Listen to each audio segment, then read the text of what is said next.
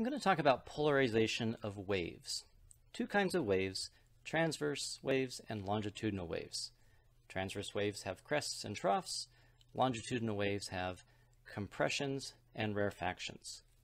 Polarization waves only occur with transverse waves, not longitudinal waves. We'll see why in just a little bit. Typically, when we look at transverse waves, we talk about crests and troughs moving from left to right. But they don't have to move from left to right. They could move toward us or away from us. More importantly, they don't have to have wiggles that go up and down. The wiggles could kind of go up and right and down and left, or even more at an angle. The wiggles could go left and right. They're not forced to just go up and down. And that's where we want to bring in this idea of the orientation of a wave. We've always drawn waves oriented vertically, but they could be oriented in any angle. So we draw in these little arrows like this, going up and down like this, just so we can really see that this is a vertically oriented wave, a horizontally oriented wave, or any orientation. We're not limited to just 360 degrees. Transverse waves could be oriented in any angle whatsoever. So when we have light coming to us from some light source, the light that comes to us from that is all sorts of waves, and each wave could be in its own particular orientation. We say that light is randomly oriented, and randomly oriented is the same thing as non-polarized light. So maybe you can tell what polarized light is. When all the rays coming at us are in the same orientation, it's polarized light. It doesn't have to be polarized vertically. It could be all oriented horizontally, and it's still polarized. So how do we get light polarized? Well, one way would be to use filters. And a model of how filters work is these little picket fences or rods that are going to block the light if it's not oriented correctly. So if you look at this, these rays of light were oriented in the same direction as the filter, so those waves, those rays would be able to make it through. If they were oriented at other angles, then they would not make it through. So a filter is how we typically make all the orientations the same. And we could have two filters. So if this filter is oriented vertically, vertical orientations can slide right on between those things and make it through, but horizontal orientations wouldn't. They'd get absorbed. Horizontal orientations can make it through a horizontal filter, but vertical orientations don't. If I had both those filters overlapping, now we can see that horizontal orientations wouldn't be able to make it through either of them, neither would vertical. Okay? But if I took one of those filters and rotate it so that now the two filters are aligned, now the light can get through. All right, so what the heck am I talking about? Well, these little discs here have polarizing filters, a film stretched between the discs there that does just that. So this is all the light that's coming through here. What's making it through to the camera is polarized in one orientation. If I take a second filter and put over it, it's completely dark as long as I get them just aligned perfectly. Rotate 190 degrees, light gets through. Rotate the other 90 degrees. Now they're cross-aligned and light doesn't get through. And what's happening here is, so you can see with what I'm making my model with, is these lines in the orientation of the filter. Light gets through when the two filters are aligned.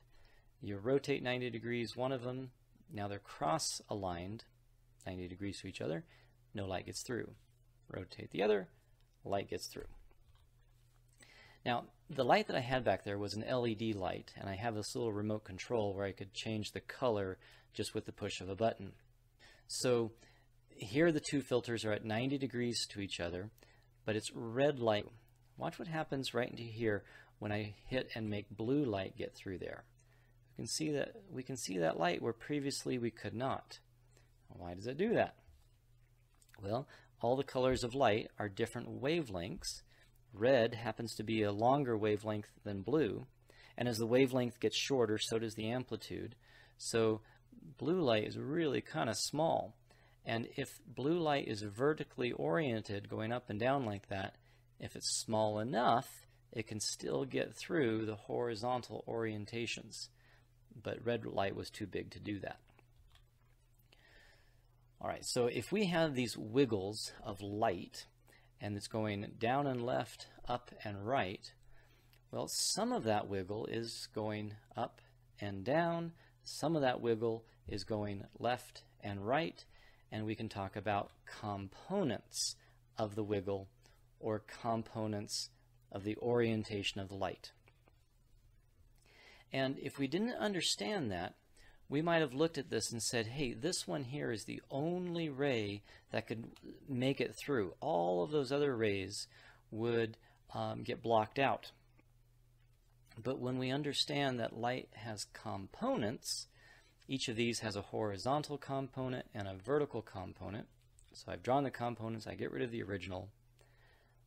The horizontal components would get blocked. The vertical components can make it through.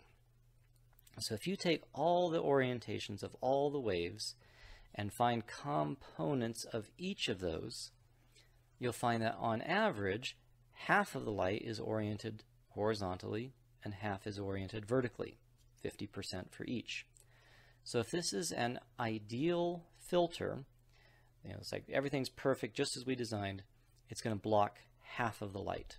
Only half the light's going to get through. And that is not what is going on with regular window tinting or films or stained glass.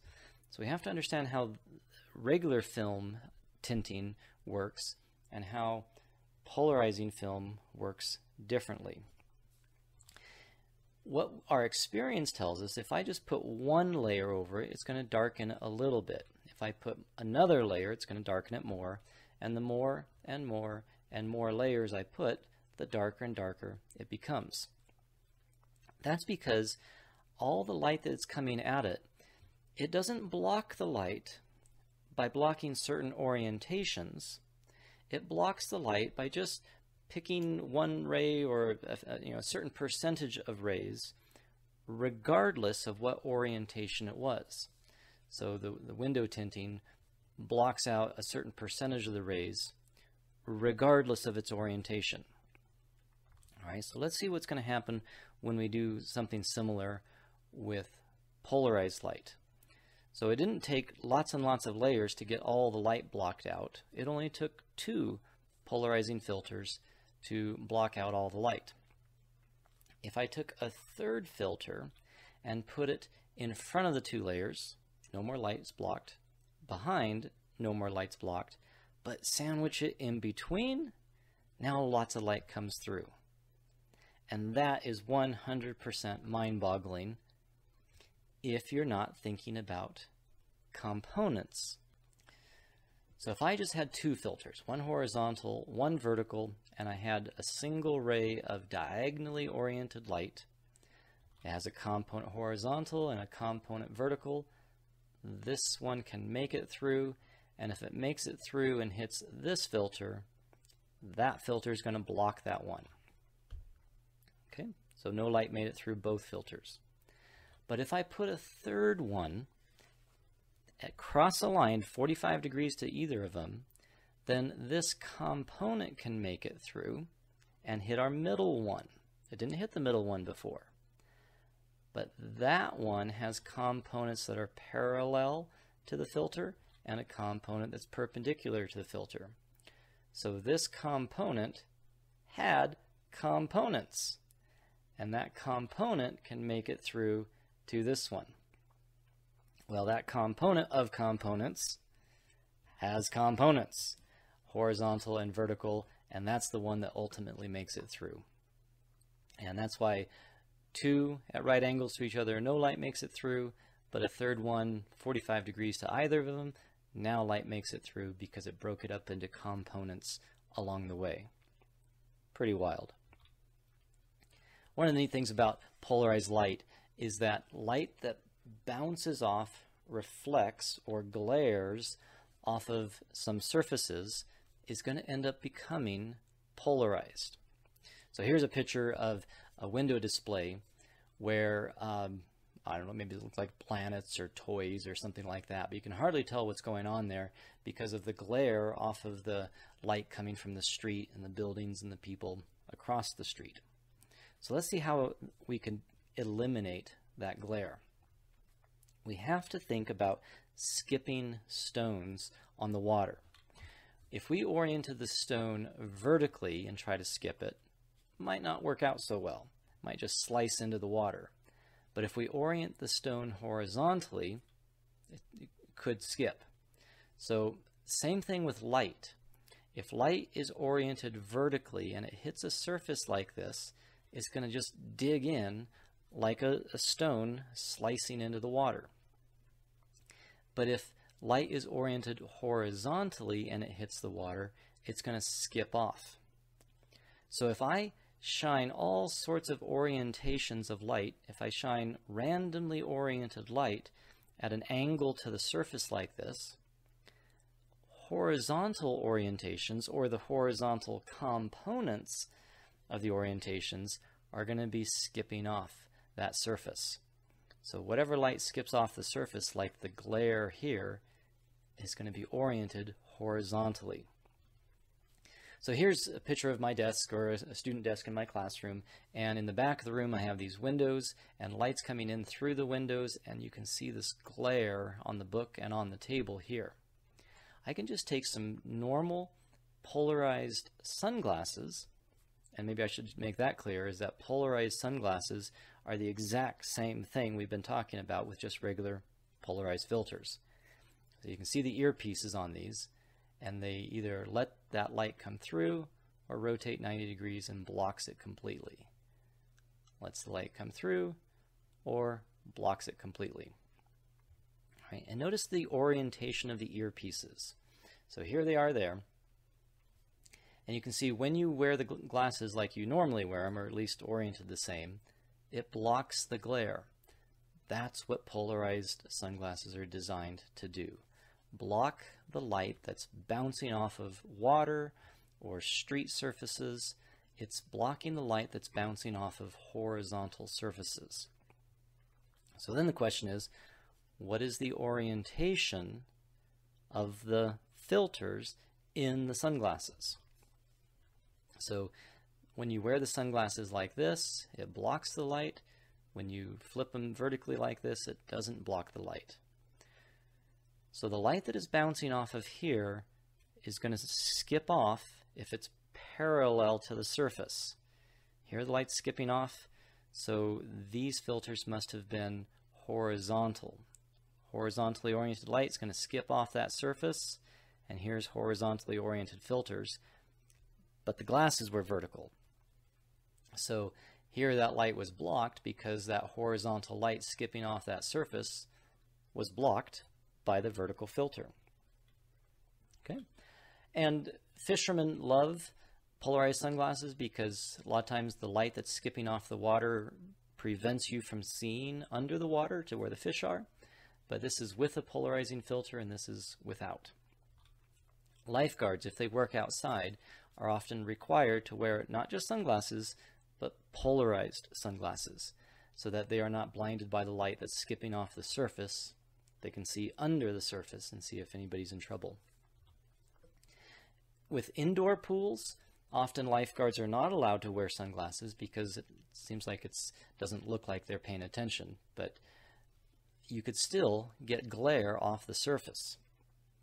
One solution a student of mine came up with is they could put vertically oriented polarizing filters in all those windows back there so that only vertically oriented light is coming in from outside, and vertically oriented light, when it hits the surface, is going to just dig in. There wouldn't be any glare.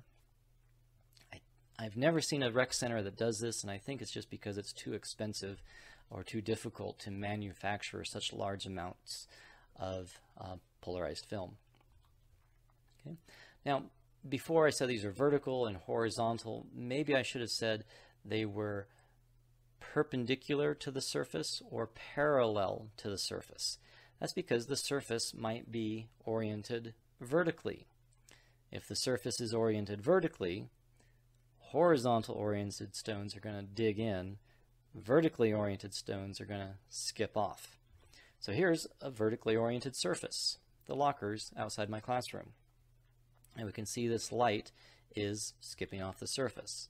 So I put the glasses in front, and here it blocks it, but when I put them horizontal, it doesn't block it. Rotate your head 90 degrees, and it blocks that glare. Put them normally, doesn't block the glare. Here's a sheet of plexiglass, and I have a red cup on a scale, and then you can see the reflection of it here. Well, that light is skipping off the surface. The light that's coming off of that is non-polarized. It's randomly oriented. But once it reflects off that surface, only the orientations that are parallel to that surface skip off. So watch what happens. I'm not using my sunglasses here. I'm using a large polarizing filter that's already in front of the camera, but I'm just going to rotate it. So watch what happens to the glare. It's gone. Okay. All the light that was skipping off that surface I could block with a polarizing filter. And so here's the two different situations. Here is when it let the light through when the filter was vertically oriented, but it blocked it when the filter was horizontally oriented. And then notice here, see how dark the countertop looks here and how much light it has here? When this light came through on a vertical surface, this light did not on a horizontal surface, and vice versa. That got blocked, but this glare did not. Polarizing light is really pretty cool. A lot of photographers know that you can eliminate the glare off of glass if you put a polarizing filter on your camera. And they just slap it on the front and it doesn't block the glare. What they don't, or maybe didn't understand, is that you have to rotate this thing to get it to the right orientation to block those orientations that you're having trouble with glare. Okay, now we got this really big new idea here. I talked about light being of a certain orientation. That light was bouncing down and left, up and right, or any orientation. Well, I'm going to now start talking about not just light, but the electromagnetic nature of light. And this is weird, but light is two different waves at one time. Electromagnetic radiation, or just light, has an electric field bouncing up and down, up and down, up and down. It has an electric field doing that. At the same time, there's a magnetic field bouncing left and right, right and left, right and left, right and left. And those two waves are what constitute what's called the optical wave, or just the resultant of these two. They're always going to be at right angles to each other, and one wave causes the other, and the other wave causes the one, but we'd have to study a little bit more about electricity and magnetism to understand that. Now, just like we had when we did interference of waves, you could have two waves at the same place at the same time, and then you could draw the resultant of those two waves. This was done in a plane, or just 2 dimensions. But when we do that in 3 dimensions, when the electric wave is up and the magnetic wave is to the left, the resultant wave is up and left. When the electric wave is down and the magnetic wave is right, the resultant would be down and right. Okay? And it's just the timing of these two waves that create the orientation of the resultant. Okay? If I were to rotate that whole thing, so blue goes up, red goes across like that, rotate it like this. Blue went up, red went across. Now the wave is, the resultant wave is rotated by 90 degrees. Okay, so it's just the timing of these two things. When the blue wave is to the right, the red wave was up. So it went up and right. And then when the blue wave was left and the red wave was down, the resultant went down and left.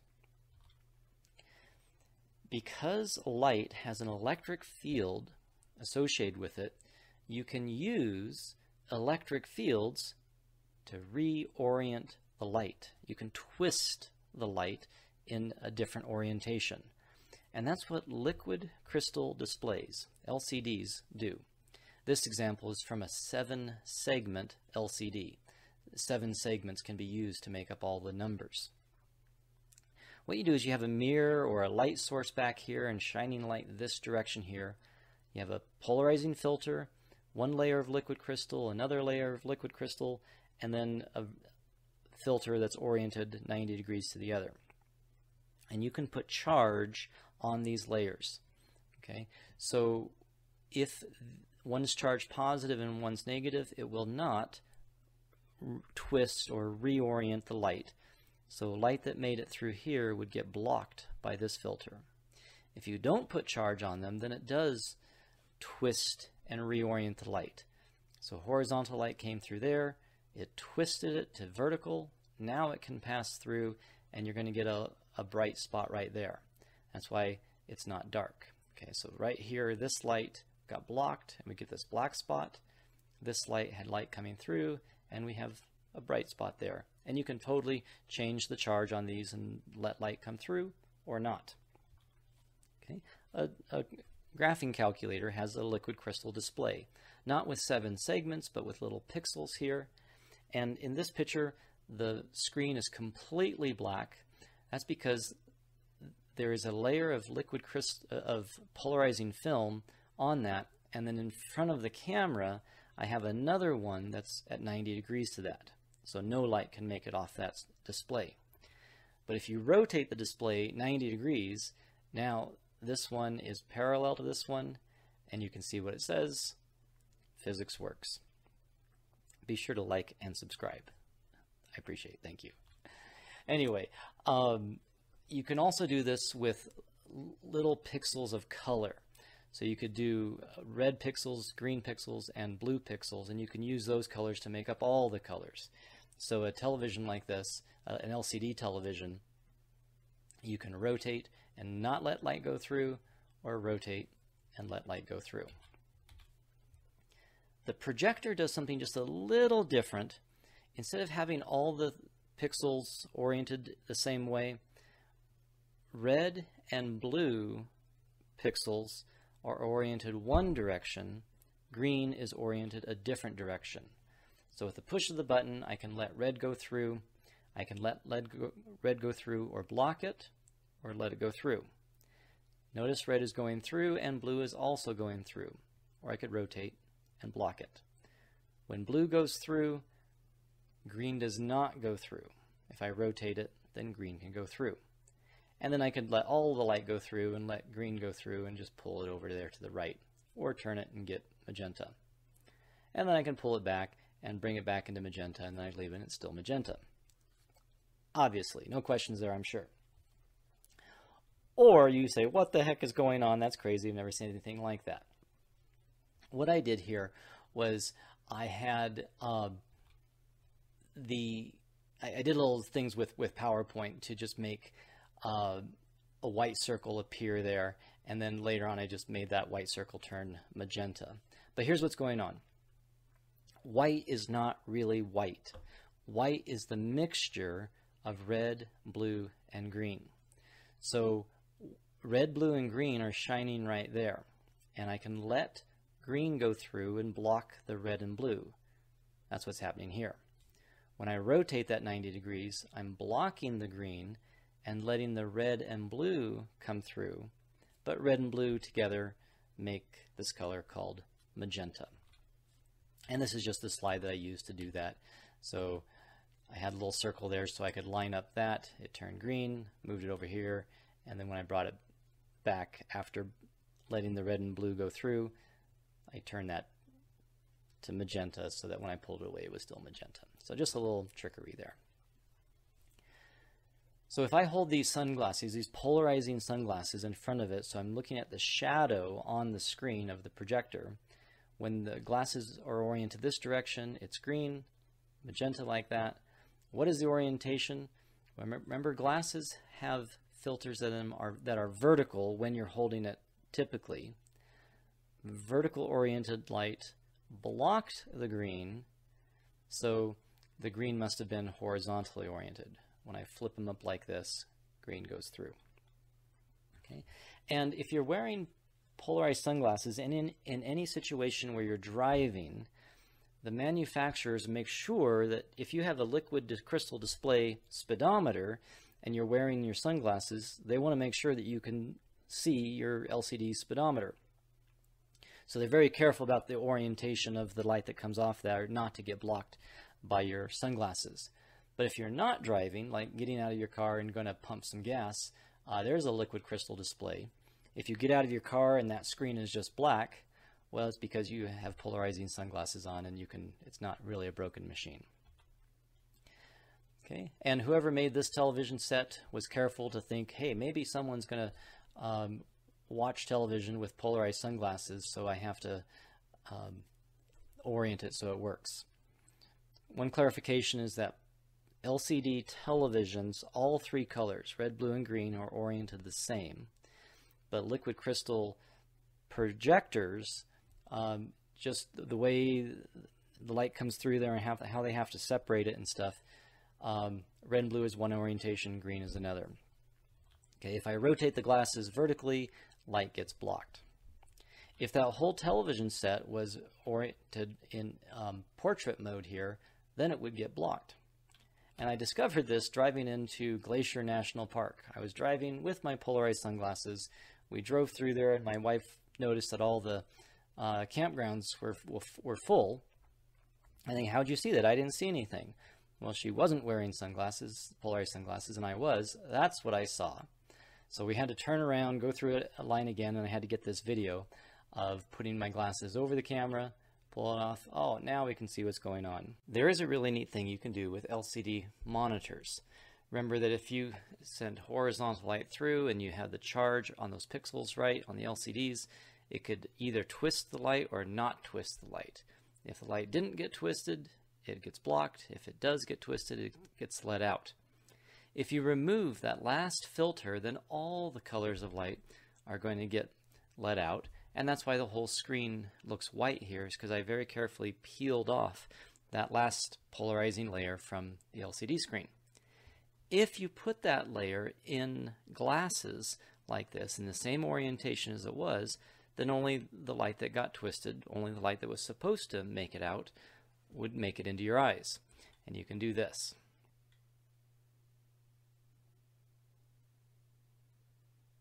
And I think that is pretty cool. All right, now we're going to really take it to the next level here with talking about how light changes speed when it goes into different materials. But some materials are made up in layers. And as electromagnetic light, radiation goes between there, this red orientation can slide in between the layers and not interact as much as the horizontally oriented light crossing against these layers. So the more it interacts, the slower it's going to go. The less it interacts, the faster it's going to go. So the red wave is traveling through here faster because it's sliding in between the layers of the material. The blue wave was traveling slower because it was crossing against the layers. And where the orientation that travels the fastest is called the fast axis. If the layers are horizontal like this, now the blue wave would travel fast and the red wave would travel slow. And the fast axis would be horizontal. Okay, bear with me because this is kind of cool stuff. If this is a plastic or something that had a fast axis and light is coming in like this and it enters right here, we'll zoom in on that. When it entered here, the red and the blue waves are aligned, but after even just half of a cycle, you can see the red wave got a little ahead of the blue wave. The fast axis was vertically oriented. Okay? And as it continues marching along, the further and further it goes along, the further behind the blue wave would get, or the further ahead the red wave would get. If the length of this is correct, then it will have slowed down the blue wave by half of a wavelength by the time it emerges. And it's called a half-wave retarder. Okay? And what happens is the timing of the red and blue waves made the orientation like this. After it exited this material and the blue wave was half of a wavelength behind the red, now the timing is like this, so the orientation is like this. It went from this orientation to that orientation. The wave twisted and rotated by 90 degrees.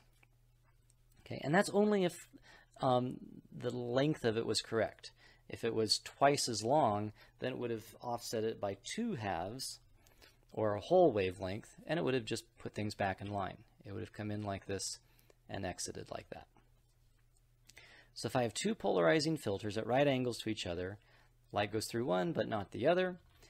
If I had a material here that had a fast axis, and the thickness of that material offset the 2 waves by half a wavelength, the resultant wave would have rotated by 90 degrees, and that light would have gotten out. Now let's think about that a little more carefully. One's going faster than the other, so if there's a race like this, and this person's going faster than the other, if it's a short race, this guy's just going to get a little ahead of the other. But maybe that distance was the right length of race to be half of a wavelength for blue light. Well, then blue light would get twisted by 90 degrees and exit out the second filter. Okay. If the race was longer, meaning it went through more of that material before it exited out on the other end, well, this guy's going to end up further ahead of this person. So the one wave would exit ahead of the other one, and maybe that was half a wavelength for red light. Then that would have had red light twist by 90 degrees and exit out the filters. So if I had this thin layer of stuff like plastic, if it went straight through, it's going through just a short little distance of that, and maybe that was the right distance to to rotate blue light. If that was rotated like this and the red light hit that and went through a much greater distance like that, if that distance was correct for rotating red light, then red light makes it out the second filter. Let me show you what I'm talking about. 2 filters at 90 degrees to each other. Plastic packing tape, 2-inch packing tape, has a fast axis. So it lets light go through there, but when I put it through there, look at that beautiful magenta. Rotate, now we're seeing more cyans. Kind of cool. So it just went through this thinnest part of that, but when I rotate it's going through greater distance. One last thing, if you put stress on a piece of plastic, it can create a fast axis. So this is just a piece of acrylic and I can squeeze that. Watch what happens when I squeeze it. See all those colors that show up? Well, it's creating a fast axis that rotates the light that came through that first filter and now makes it through the second filter. And the more stress there is, the more it's going to twist that light. So we get these really neat colors right here. But if that piece of acrylic is going to break, it's going to break where there's a lot of stress. And it broke on me once, and it broke right where there's a lot of color. Anyway, that's a little bit about polarization of light, polarized sunglasses, and some of the neat things with liquid crystal displays and fast axis and stress with materials. Hope you enjoyed.